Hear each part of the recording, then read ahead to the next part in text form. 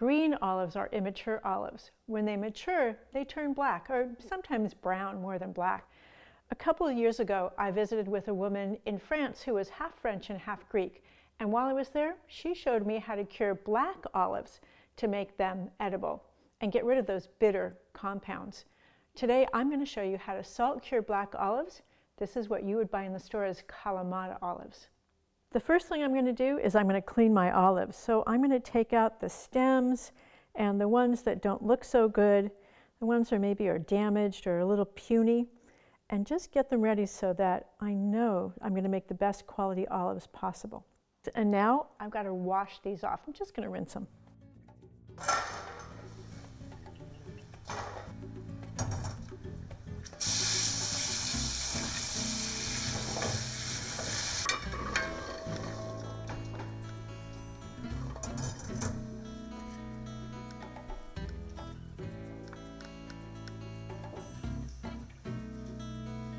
The next thing is to take a little knife and just poke a hole in each olive. I just need to pierce the skin so the salt can get through to the flesh underneath.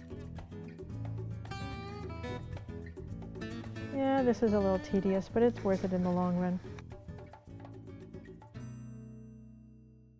The next thing to do is to mix the olives with salt. I'm using sea salt, and I'm going to use roughly 2 parts olive to 1 part salt.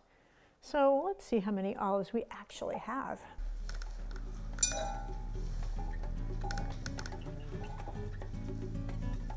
Okay, that's actually another 4. So we have about 8 cups. That means I need 4 cups of salt. There's the first 2 cups. Now I need 2 more.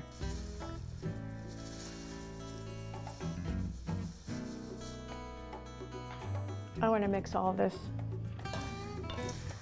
As the salt penetrates into the olives, it's going to pull the liquid out of the olives. And along with that liquid is going to come all those bitter phenols.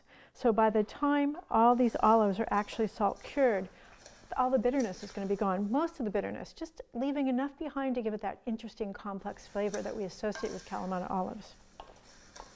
Now that these are all mixed together, it's time to put them in a bag.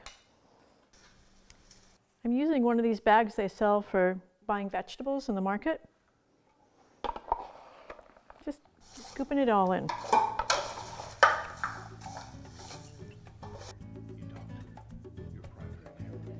That fit pretty well. Now that I've got all the salt and all the olives in this nice bag, if I were in France, this would get hung on the branch of a tree, but I'm not in France, so I'm going to hang it in my laundry room on the rack I use for hanging hand wash. And as all of the nasty stuff drips out, that's the water and the really bitter phenols and all that, I don't want them to drip on the floor. So I'm going to suspend it over a bucket, and every couple days I'm going to go in and I'm going to just mix everything together. And in a few days I might discover that I need some more salt. That's fine. And I'll do that for a couple of weeks, and I'll watch to see when they get all nice and shriveled. And at that point, then we'll have Kalamata olives. The olives have cured, but they're really salty, saltier than I think tastes good. So I put some into this container. I've added water because I want to dilute the salt back a little bit. So I'm going to leave them for a few days, then I'm going to taste one, and if it tastes good, great. If not, I'm going to change the water, put it back in the fridge, and I'll do that repeatedly until they taste just right. Here we go. Beautiful, salt-cured Kalamata olives.